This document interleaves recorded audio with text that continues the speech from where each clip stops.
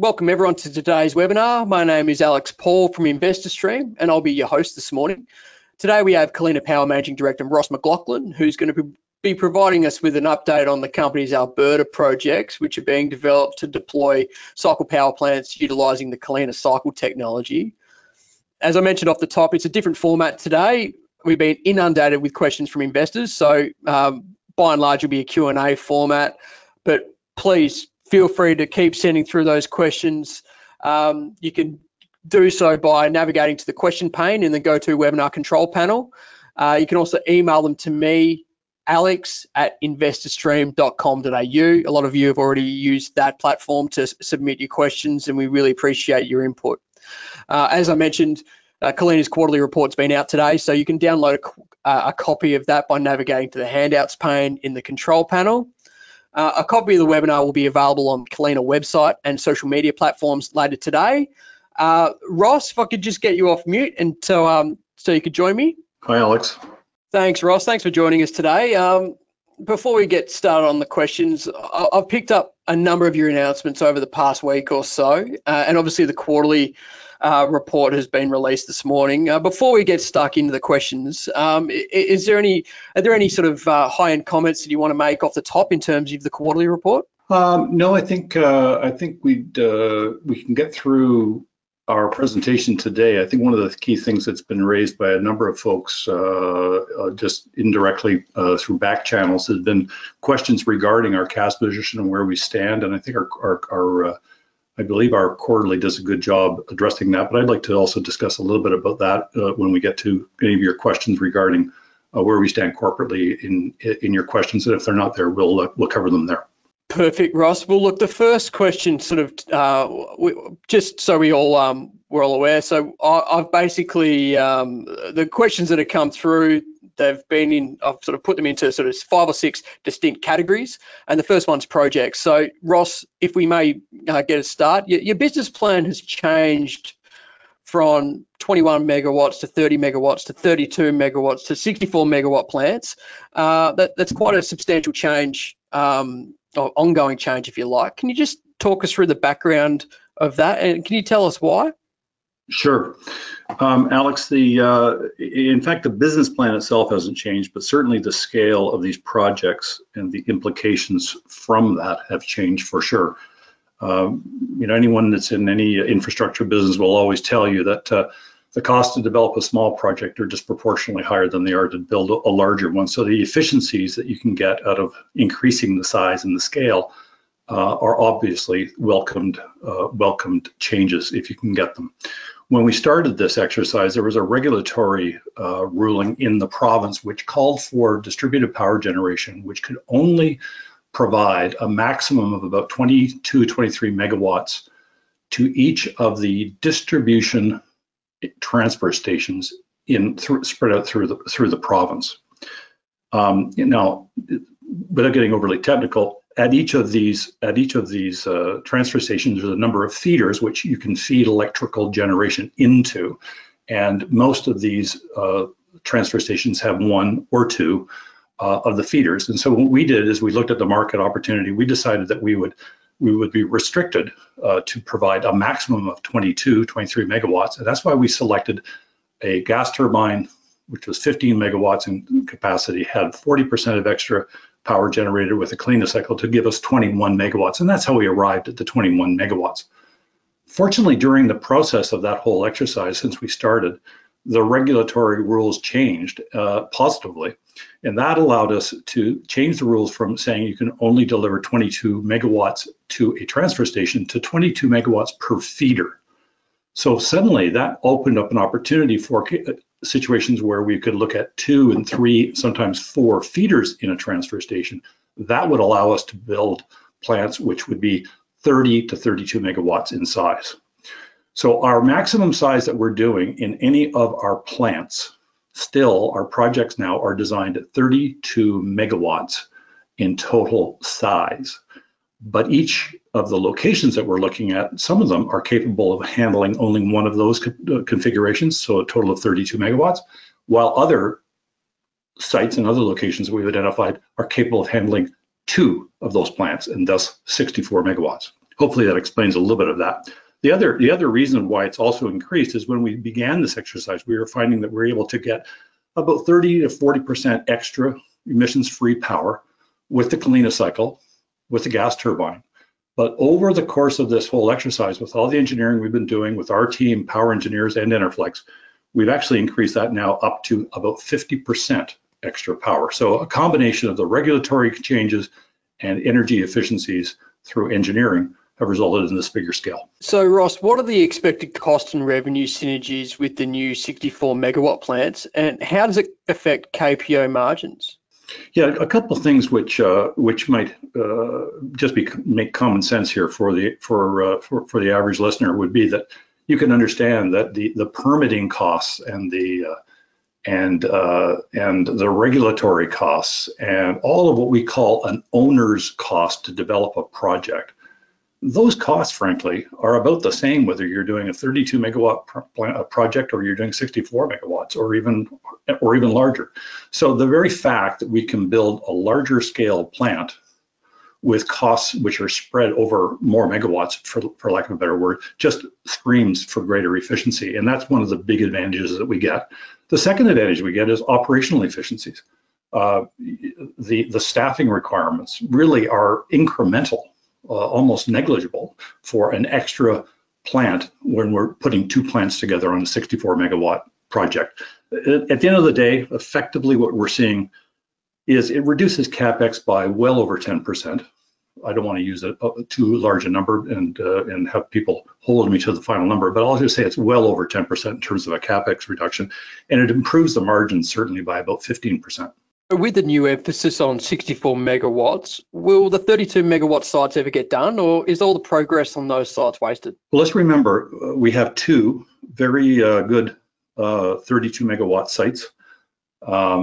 One of them that we're keeping really close to our vest that could get deployed perhaps sooner than we had previously thought. But just remember this: each of those projects at 32 megawatts and any other subsequent 32 megawatts, in other words, single trains or single plants that we build per location, they will be brought on stream with a lot of the front-end engineering costs already covered, a lot of the development costs already covered. So they will come online at a much lower overall cost because of the work that we're doing right now on these larger projects. And so they will become that much more effectively deployed. Their numbers may not ever be quite as high and as good as the 64 megawatt projects, but there's a limit to the number of 64 megawatt projects we can build. And we recognize that. But these 32 megawatt projects will be that much more cost effective once they're built on the heels of these first 64 megawatt plants that we're deploying. Now, regarding the pipeline, can you describe loosely the amount of effort or money that's gone into the pipeline sites, and give us a feeling for the likelihood of them proceeding? Now, I presume that the 320 megawatt site is not just a fanciful figure that's been pulled from the air, but rather serious sites that have already undergone a thorough investigation and confirmed that they are suitable, attractive sites that are with a high likelihood that we may develop. It's a little bit long-winded, Ross, but basically, could you just talk us through the pipeline logistics? Sure, and if you don't mind me saying this, I'm doing this, of course, without the camera, and I'm smiling as you're mentioning this, because when you talk to folks such as ourselves in Western Canada, and you start talking about pipelines, we want to make sure we're talking about pipelines in the sense of what the marketing opportunity looks like in terms of the projects which we have in the quote-unquote pipeline. But for those of us from Western Canada, pipelines mean pipelines that are carrying natural gas. So I'm a little bit careful with that terminology. But I understand your question. I think it's very important that investors understand that we have had a very diligent and very deliberate process in identifying the sites and locations in Alberta that we wanted to go after.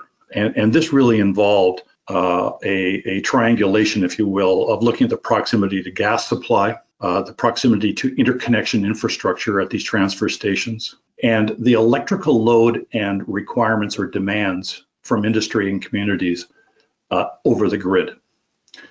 Those three had to be triangulated, and from that we were able to identify a number. I think it was probably at one time it was about 18 different sites. We quickly narrowed that down to about a dozen. From that dozen, we've continued to narrow that down to actively go after and pursue and start spending money on the number of projects which we have under our belt right now.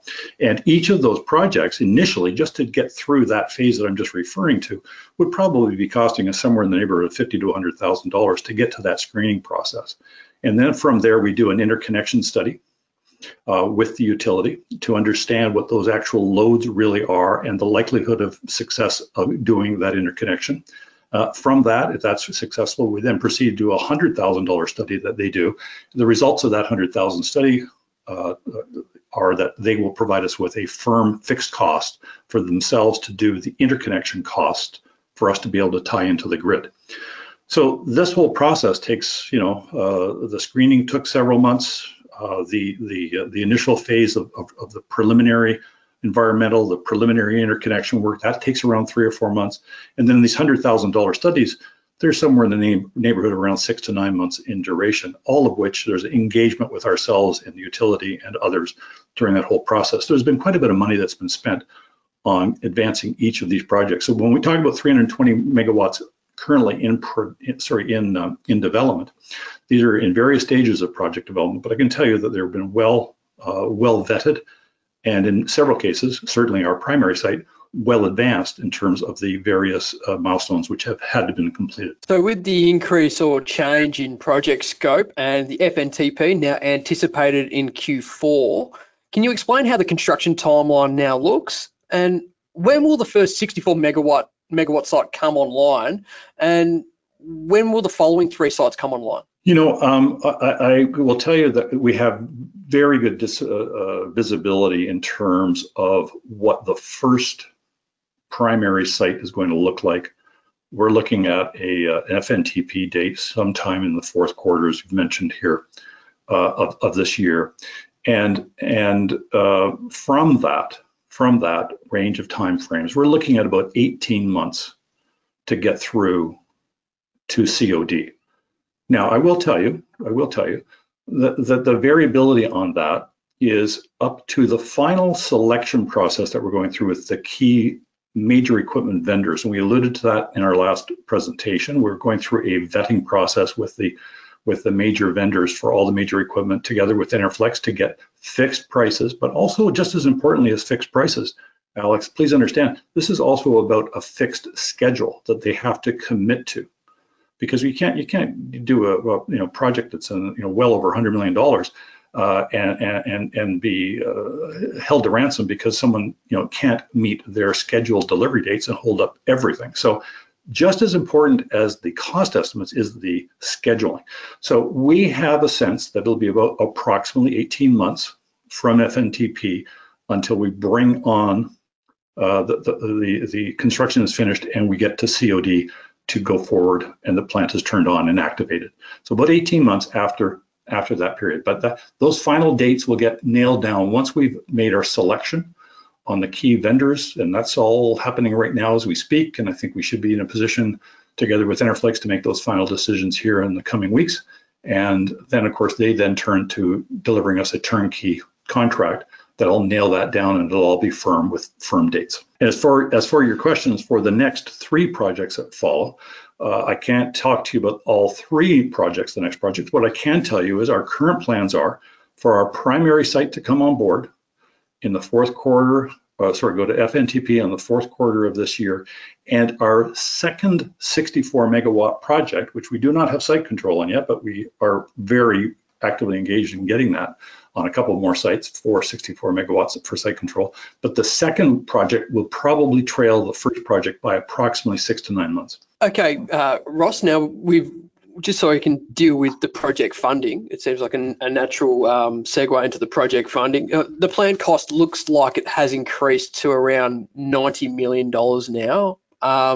And the recent announcement has $900 million worth of projects for 320 megawatts, which equates to about $880 million per 64 megawatt plant. Are Akira still in for 70 million, or will they cover half of that? Well, let's just look at roughly what our numbers are. This will give some guidance in terms of what the rough numbers are. If you're looking at a single 32 megawatt plant or facility, we would be thinking to ourselves that at this point in time, the costs for all that are going to be, let's just call it a bit over, slightly over $100 million. But if you put two of them together, the costs are slightly less than $100 million each for the two of them, just to give you some sense of the scaling issue, et cetera. So what's at stake? So you're looking at somewhat less than $200 million, or roughly the numbers that you're referring to a minute ago in your question. But those prices then will be fixed and nailed down as a result of the fixed price turnkey contract that we get from Interflex, and we'll have absolute definitive numbers, and we'll be able to let the market understand what those definitive numbers are once they're definitive. And we think we're tracking very nicely in respect to those CapEx projections. We feel we're doing pretty well with that through the competitive process that we've gone through with all the major vendors. Akira, the deal with Akira hasn't changed. Akira is still looking at providing up to $70 million in project equity for our first two plants. Well, if the first two plants are at a facility that has two plants, that's what they're looking at, providing $70 million in equity. And the rest of that would come from debt, from project debt. So, Ross, with each update, Kalina seems to be promoting bigger and more extensive potential. It seems more like a marketing exercise, and I guess investors want to know who is funding these expansion plans. Is Akira likely to be the project funder for these additional plants, and when can we expect to hear how this pipeline will be linked to an infrastructure fund or other potential financial outlets? Well, I think I have to be very direct here, because Akira is stepped up to provide us with a commitment. We want to respect that commitment and honor that commitment. And Akira is there to fund the equity and arrange the debt on the initial two projects, two plants rather, that we have in the queue. And they've been kept up to date and abreast of all these changes in the scope, et cetera, et cetera. They will have that opportunity to fund or participate in funding of additional projects. They may wish to have an opportunity to fund all of them. They may wish to want to participate with others in funding more of them. That remains to be seen, to be fair. But at the end of the day, one of our guys on our team, in fact, several other guys on the team often use this refrain: good projects find good financing. Now, almost all of the groups that we spent a lot of time speaking with in New York and Toronto and elsewhere have all expressed participation in getting, or expressed interest in getting participation, or having some level of participation in the plans that we have going forward. But right now, our commitment is to our funding partner, which is Akira. And for that, we know that our job is to deliver them a very good project right now that includes the first two of our Kalina Cycle combined cycle plants at our primary site. So your financing agreement with Akira was for two plants and 60 megawatts, or 140 million. Now that the scope's changed, can you talk through how that may impact the financing? Sure. Alex, simply put, the one thing that I just keeps being reinforced all the time: it's a lot easier to fund larger projects than small ones. I mean, just the efficiencies are just there. And infrastructure funds, frankly, would rather deploy more of their capital more efficiently. And if the returns are good and they get even better, because the larger scale and the larger size and the more that's involved, that fits most of their requirements. So to me, the concern, if the question suggests any concern, I would want to put that aside very quickly by saying the size of our projects, the larger they are and the more profitable they are, attract more interest, just generally speaking, with all these different infrastructure funds that could be there to provide additional funding, let alone Akira themselves. I mean, at one point we were looking for 21 megawatts to do, as we mentioned earlier, and if that was up to two plants, that would have represented 42 megawatts for $140 million. Now we're looking at $64 million. Sorry, 64 megawatts. For somewhat less than $200 million. So the efficiencies and the effectiveness of that capital being deployed, there's more capital that can be deployed at higher rates of return, fits very nicely. Ross, is the finance agreement with Akira still the same as originally announced to the market in 2020, or has it evolved with the change in project scope, or is it likely to evolve with the change in project scope? There has been no change at all, and that's it. There has not been any change with our agreement with Akira at all. I mean, I think it's also probably worth pointing out that there are likely to be a number of different sources for the project debt on this project. And when Akira and ourselves were initially looking at it, there were a handful of banks in Western Canada that they had been in touch with that felt this project was suitable for what they were looking for, as long as we could contract the gas supply agreements in such a way with the tolling contracts with gas suppliers to mitigate the risk. And that's what we're continuing to march down in terms of and marching forward with.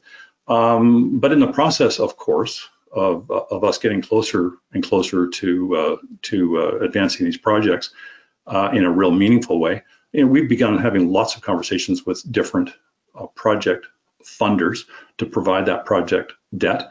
And there's quite an interest. And we understand most of the criteria that they'll be looking to see that are met by these projects. And we're pretty excited with the level of engagement that's going on, not just with Akira, but also with other, let's call it other organizations that are looking not just to provide equity, but would be more importantly looking to provide project debt for the projects. Thanks, Ross. We're just going to move on to some regulatory questions now. Can you describe in more detail how big a derailment to the small-scale energy sector, or in particular low or no emission energy, that would be created by the removal of the DG credits? And I guess from a macro perspective, is it just Kalina, or would the whole sector fall off a cliff? And with so much coal-fired power plant, so many coal-fired plants coming out of the system in Alberta, I imagine they can ill afford to lose energy out of the system, or prices will skyrocket. So can you just talk through the impact of the potential impact of the removal of the DG credits could create? Yeah, sure. Alex, to begin with, and I just want to make this point because we made it in our last news release. I mean, the DG credits have been around for actually now over 20 years, I think 21 years. They were implemented for a reason. And the reason was that if you could build power projects close to where the demand was, you would be saving the grid and the transmission costs associated with transferring those electrons from centralized power plants hundreds and hundreds and hundreds of miles away from where the demand was, and all the losses, up to 12% of energy losses on transmission lines. And you'd be saving the grid tremendous costs for transmission. You'd also be improving the grid stability. And all of those benefits were deemed appropriate for the province to encourage distributed power generation. And these distributed power generation incentives were there to not really provide a direct incentive to companies, but it was an incentive program to incentivize companies such as Kalina and others to build projects in these regions where the demand was there and they could save. There would be savings. Because we create, distributed generators create a savings to the system, there are DG credits which are calculated as a percentage of those savings to be passed through to distributed generators, and that's what this program is all about. And there have been, for years, there have been people talking about, whether they should continue it or they shouldn't continue it. Is it the right thing to have? Is it not the right thing to have? And it's often up for review, and it's been up for review from time to time for most of the life of the program. When the new Conservative government came into play, they wanted to create some certainty, some regulatory certainty around the environment, and rather than have it continue to be up in the air, they wanted to create some certainty. And that certainty has created, obviously, a case in which some proponents want to see it discontinued entirely, and other people want to see it completely continue as it is. Frankly, at the end of the day, I think what we will see is we will see either a continuation of the program as it is, or something similar to achieve the same result. Because without it, I can tell you right now, many of these small renewable energy companies that do not provide baseload power like we do. We can run all the time. We can be running our plants all the time on baseload power with a combined cycle, Kalina cycle, with a gas powered turbine. We can be running all of the time. But the renewables, such as solar and wind, are not in the same situation. And without this program, it would be devastating for them. So I just find it really difficult to accept. Most of our team finds it difficult to accept that there will be something so radical a change as to completely remove the program. So just following on from that, Ross, what lobbying efforts are being made to the Alberta Utility Commission and their proposal to discontinue DG credits? Well, twofold, frankly. I mean, we have one of the best regulatory executives in Canada on our team, Julia Ciglione. She was with members of the Pristine Power team, as many of your investors would understand. Many of us from the Pristine Power days. I was only on the board with the company at the time, of course, but for all of those that were associated with Pristine Power, it was one of the premier independent power producers in Canada, and she is frankly one of the best in the country. And she's on her team right now, and she frankly engaged legal counsel and profiled Kalina as an industry expert in the AUC hearings and all the filings. And our positions and our position papers were met with great regard from everyone involved in the program. And she has actually gone out and now engaged, not now, but in the last few months, engaged a very, very prominent lobbying group that won't just be helping us with respect to the DG credit matter, but also the overall landscape for waste heat to power and also geothermal in Alberta. So I think the profile of Kalina, even though we don't have any of our plants up and running and built yet, I can tell you right now, the profile of Kalina in Alberta is quite recognized. So just on the FNTP now, Ross, if I can, does the delay in FNTP hold any significance in terms of unfavourable weather at certain times of the year, or will the timeline to operations of the plant stay at 18 months from the FNTP? Can you describe the advantages of the modularisation here? Yeah, that's actually a great question, because that fits in very nicely why we're doing modularization. I don't want your listeners to believe that if I said weather does not have any factor because of modularization, that would be an exaggeration and not correct. Because we still, at the end of the day, have to take these modules into the field and have them installed. But I don't want your listeners to think is that what we do is we say, oh, great, okay, we've got FNTP, and then, like 12 months later, we go into the field and start construction. And that's not what happens. What will be happening is, because it's 18 months later to come on board, that means there's a whole bunch of events, a number of things that have to happen. And yes, there will be times when we cannot get to the site and do site excavation and site work, the civil engineering with the roads and the foundations and things which will be necessary.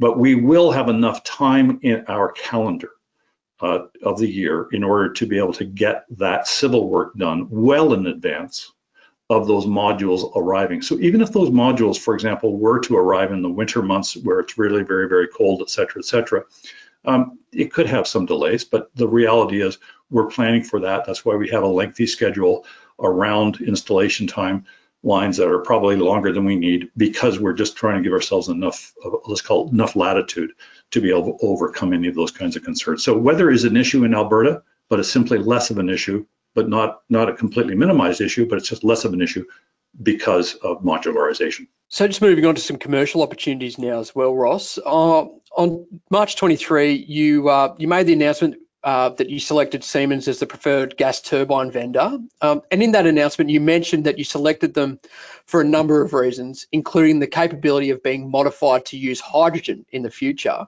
Can you explain the significance of this, and how does it fit into your future plans? Well, in a phrase, future-proofing. Future-proofing.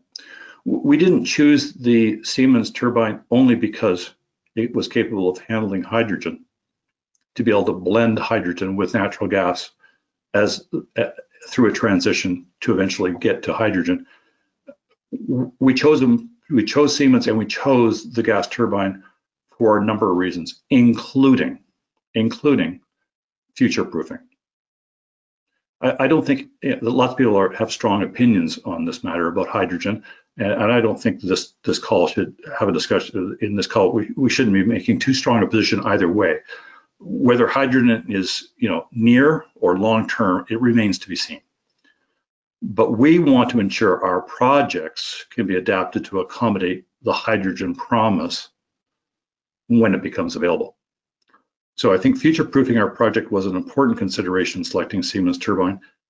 And frankly, that added a heck of a lot of extra time to our process to finalize the negotiations with Siemens and get to the deal that we got to with Siemens. It added an awful lot of extra time, but I think it was really well worth it. And I don't want the listeners here on this call to believe, oh, our projects are doing hydrogen in Alberta. Our projects will be capable of running on hydrogen in the future as hydrogen becomes available in the province of Alberta. However, now that you've raised the point about hydrogen, I think we should be understanding that there is, I think, a role that we can see for our technology to reduce the carbon footprint and the energy intensity associated in the production of hydrogen. And I can't tell you much more than that on this call, but I will tell you, it's not something that has been lost on us. We've been looking at this very closely. It's one of the sectors, as we look at the transition economies and the transition technologies that are going to take us through to a zero emissions or reduced emissions power generation world, and hydrogen being one of the paths to get there. We're recognizing there are opportunities along the way where Kalina Cycle Technology can play a role in making that happen. And we'll talk to the market more about that as events unfold. Now, does current work directly enable Kalina's Canadian subsidiary, Kalina Distributed Power, to tender with confidence for industrial waste heat conversion to electrical power on a competitive basis? Sorry, Ross, if I can word it another way. I guess the current focus for the company, how does that enable Kalina Distributed Power to tender for industrial waste heat conversion to electrical power, given the space and the market that they're operating in? Oh, good, because that's what I was hoping you were meaning. Because I think that's a really good question, and I think it's highly relevant. It's a highly relevant question for a few reasons. In the process over the last year or so, our team has gone through extensive comparisons and analysis on different heat sources in the particular application we're involved with and other industrial waste heat to power opportunities. And we now have way better information and data with which to now claim that we're not only competitive to various alternatives, but especially against or with comparison to ORC with certain applications. Let me just give you an example. With the waste heat to power application that we have right now, taking waste heat from a gas turbine, when we started this exercise I mentioned earlier, we thought we were going to get about 30 to 40% more power off of that gas turbine. ORC would have produced about 25%. Today, we're at 50%. That's not a slight improvement. That's an orders of magnitude improvement over organic Rankine cycle. So that's an amazing thing, and we have the data, et cetera, that back it up. However, when you have all that data, that's all great, but you don't have what we call a product.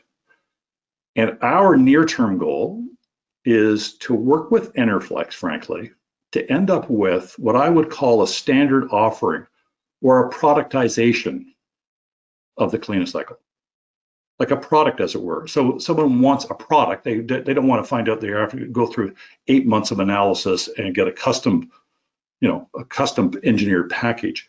We like to be able to say that, hey, if you're looking for a solution for waste heat to power from a gas turbine for applications in the power industry, and also the same application, same technology can work for applications for mechanical energy, with a gas turbine for mechanical energy to basically work on the compressor stations at a pipeline, we have a product for you.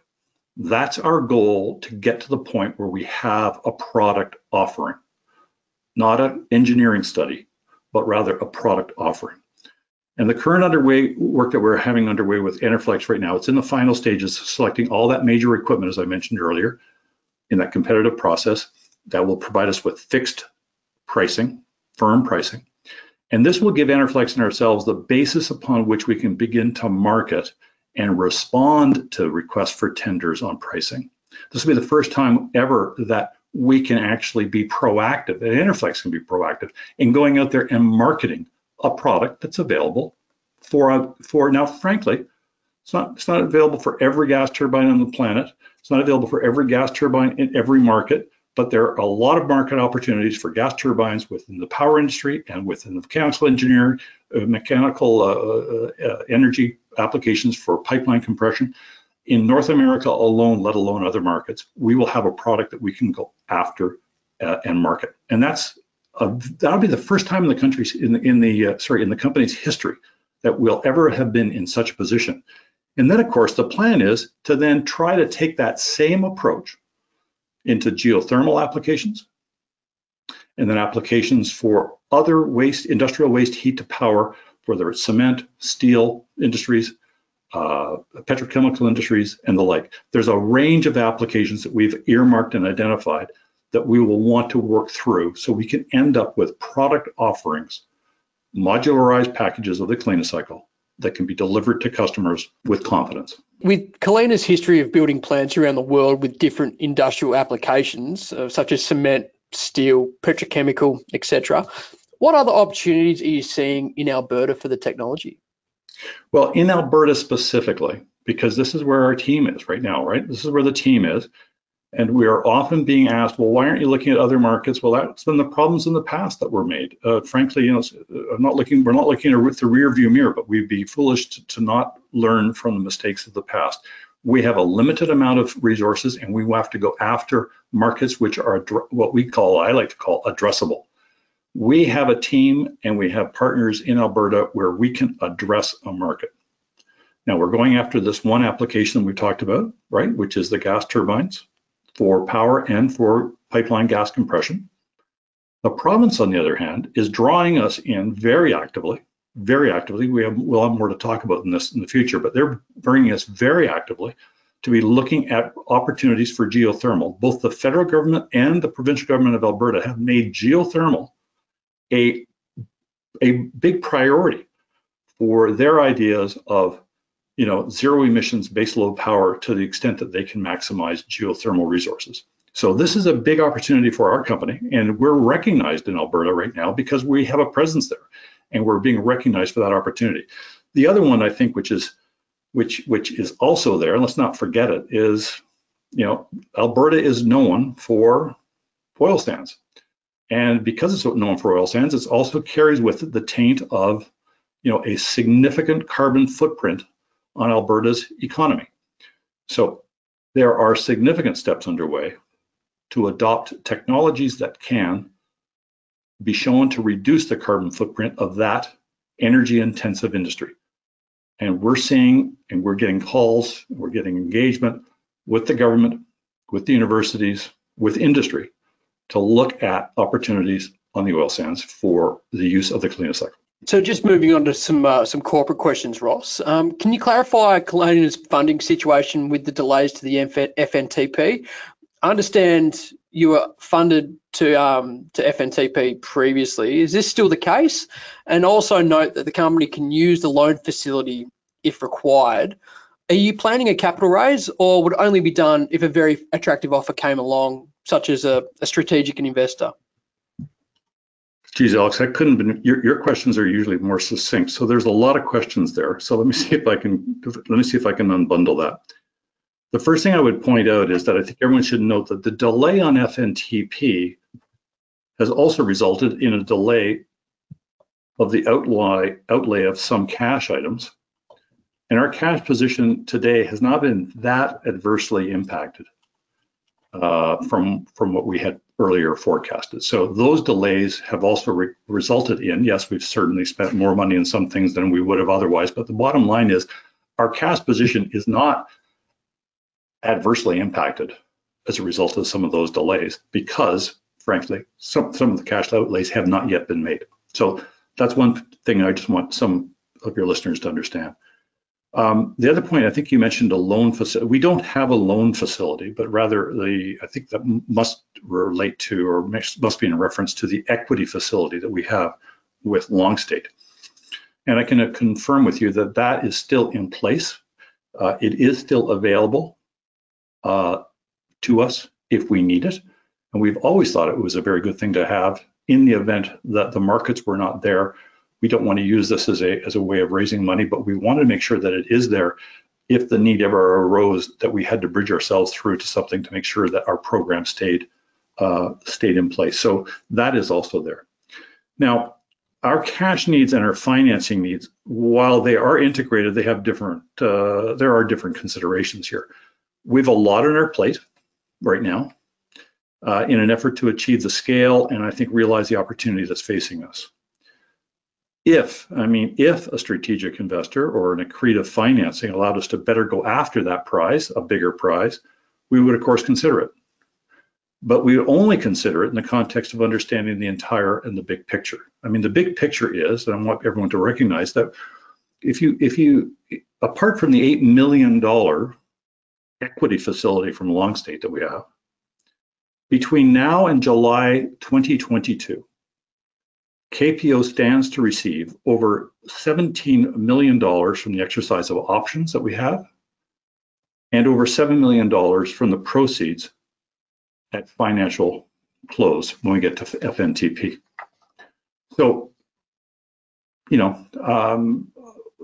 if we're looking at any kind of an opportunity for financing, whether it's a strategic or whether it's an accretive proposal being put forward to us, it's not just about how do we get through and make and achieve what we need to achieve. We'll have to take it all into context as to how much that would be, why we'd be taking it, and it would have to be in an accretive fashion, I think, given the fact that we're sitting there with that much money available to us over the course of the next whatever that is, 16 to 18 months. So with the delay in FNTP, would the company look at putting to a shareholder vote the concept of extending the KPO EE option date to be consistent with those of management? No, and I don't see that those being, I don't really believe that those are, no, I don't see those as being relatable. In our opinion, the delay has not been material. And as such, it wouldn't warrant such treatment, especially given my comments I just had about the timing of the cash proceeds that we think are going to be vitally important and available to the company. Ross, you previously stated that you will be able to push forward with your business plan without the need to raise further capital from shareholders. Is this still the case with the change in the FNTP date? Alex, I think you just used the word without the need to raise further capital from shareholders. We have been and we are managing our business in such a way as to avoid the need to raise further capital from shareholders, and only raise capital if there's an accretive strategy or a tangible use of such capital. Is it possible that we might be in a situation where we need to raise, a few $1 million?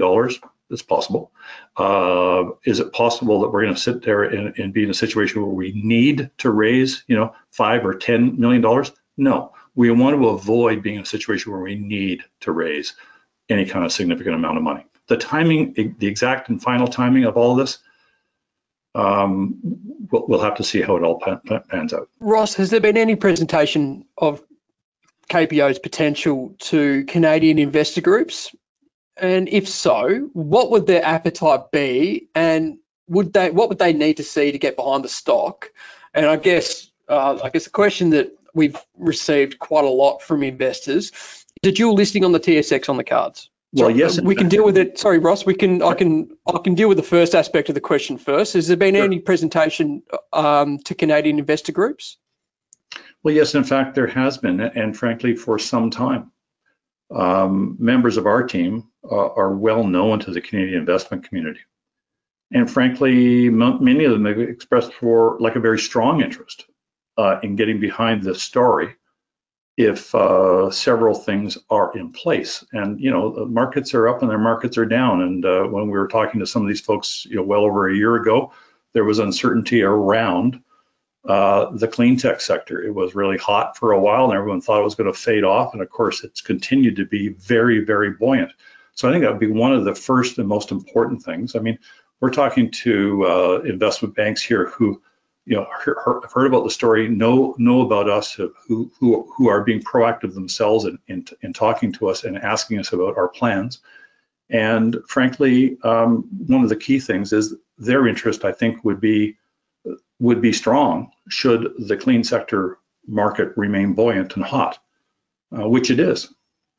I think the second thing that they would want to know is that we're achieving the milestones, especially for our primary site, getting achieved. And of course, those milestones are getting achieved, and they continue to be impressed with our, as they call it, moving the ball down the field, and our effectiveness at doing that. So that interest does continue. And naturally, of course, anything that we can do with respect to partnerships and commercial deals being done.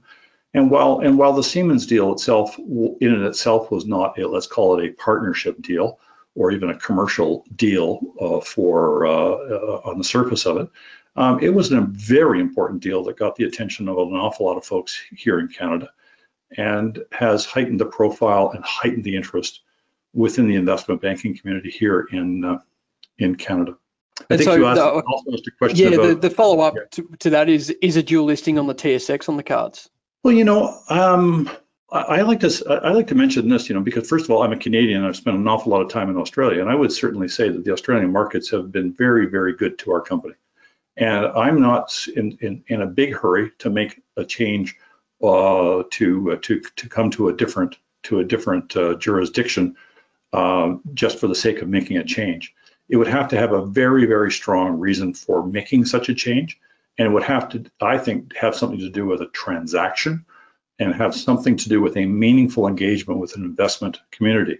But whether that jurisdiction is the TSX or whether it's the junior markets exchange in the United States, these are all cards which are on the table. And we have not made a decision one way or the other. Thanks, Ross. We've just had one question come through just on the project. So are you in a position to sort of talk about what the proposed or what the NPV of each 64 megawatt project might be? Well, how many listeners do we have on the phone or on this call right now, Alex? Just give me an idea. 36. Okay, I hope that all 36 will certainly hear this and communicate it to other folks, okay? In the past, I know that a lot of companies in a lot of different industries on the ASX have been able to project and express what their views of the net present values of a transaction or a find or a mineral resource or a business transaction might look like. We were under an awful lot of pressure in order to do that some 18 months ago, and we tried to do that, and we had our hands slapped royally by the ASX, and I think quite rightly so. The ASX has limitations on what companies such as ourselves are able to do in terms of providing forecasts. Forecasts on uncontracted projects is not something they allow to do, let alone provide a net present value indication calculated by ourselves as to what that might be. If someone else wants to try and take a stab at that and do an independent research to be able to suggest what those values are, they're welcome to do that. But the company's not in a position to be able to answer a question like that. Thanks, Ross. Look, that's all the time that we have. We've got through a stack of questions, and they've been your responses have been fantastic. So we really appreciate you jumping on to provide those responses for us. Before I let you go, Ross, is there any high-end comments that you want to leave us with before we go today? Yeah, I just want to let everybody understand, and by the way, so appreciative of the support that we've had from so many of our investors and many of them long-term investors in what we're doing.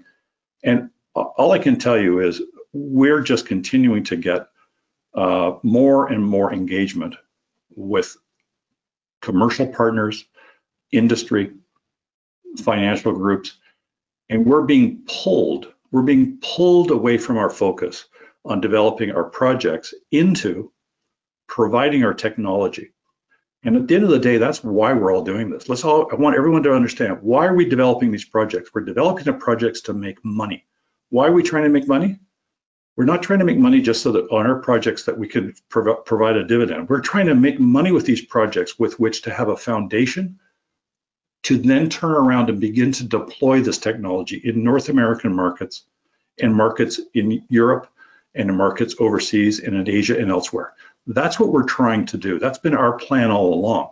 And it's very, very encouraging for our team, myself in particular, to see the level of engagement we're getting from industry and government alike to draw us into these other activities. We're just really excited about that. And while we want to just jump off the cliff and hold our nose and go for it, we're trying to still do that with enough discipline that is consistent with our approach in being good fiduciaries of and stewards of the company, but at the same time recognizing that there's a great window of opportunity. We feel the wind in our sails, and we're really excited. Fantastic, Ross. As I said, thanks very much for taking the time to answer some questions today, and thank you all for your attendance as well. We've had quite a significant interest in this in Kalina, obviously, and this format. So really appreciate you all providing some questions. As I mentioned, a copy of the webinar will be available on the Kalina website and social media platforms later today. You can still download the quarterly reports by navigating to the handouts pane in the control panel, or you can download it from the ASX platform. Ross, again, thank you very much for joining me, and to all those who joined us as well, thanks very much for your attendance, and hopefully we'll be speaking to you soon. Bye for now. Thanks, Alex.